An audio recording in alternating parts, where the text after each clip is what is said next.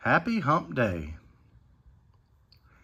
Tonight we are contemplating our next move, and I believe that's going to be honing the cylinders. So the block is clean, and we've cleaned up all the mating surfaces pretty much. I still have some work to do on the head mating surfaces and some other areas, but I made some good progress there, as you can see. So the main purpose of this video is really a response to a recent comment, and that comment was, take it to a machine shop.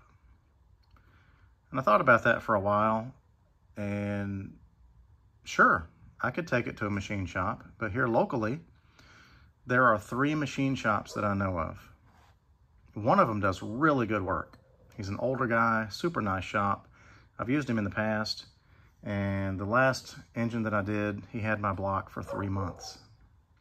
That's 3 months. 3 months of progress you're going to lose, potentially. The other 2 shops do not have good reviews. And these are verbal reviews from people that have used them, that I know. So, you know, do I send it to a guy and be 3 months deep in a wait? Do I take a chance and send it to a shop where I might get it back faster, but get poor quality work? No thanks. And the other side of that is I don't learn anything. So when you do something yourself, you're going to make mistakes, but you're going to learn from those mistakes.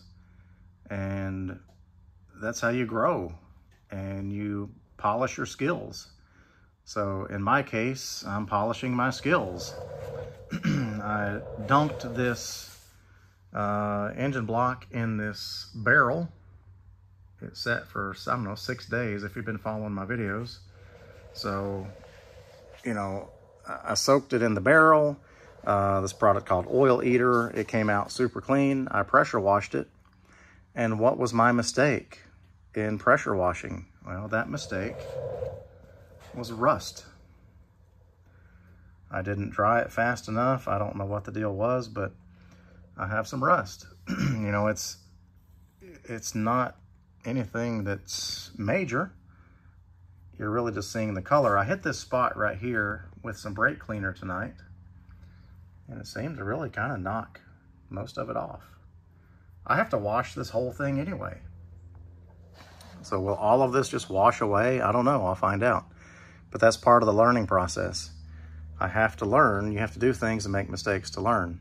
So, you know, when you're doing something, if you want to do something, if you have the time, I have time, you know, to build this. If it takes me 6 months, I've got 6 months. I don't care. I have time, and I have the desire to learn more skills, new skills. So I'm going to do that. And I encourage you to learn new things. Teach yourself. Read, watch videos, whatever it takes, and teach yourself new things. Don't just take it somewhere and rely on someone else to do it for you. Doing it yourself, you'll save money. You're going to hone your skills, and you'll be able to do it faster, cheaper, and better the next time around. So anyway, sorry to ramble, but if you're looking to do something like this, man, dive in. Dive in and do it. Don't just sit around and think about it or wonder, or, hey, can I do this? If you have basic mechanical skills, you know, if you can change oil, water pumps, things like that, you can learn. You can learn to do this. Anybody can learn to do this. It's just nuts and bolts. So, I mean, there's a lot more to it than that, but you'll learn as you go. So, anyway, thanks for watching. I appreciate you following, and if you haven't hit that subscribe button, please hit the subscribe button. I appreciate it. And the next video, I believe, on this is going to be honing the cylinders. And we will make a video on that and go from there. See you.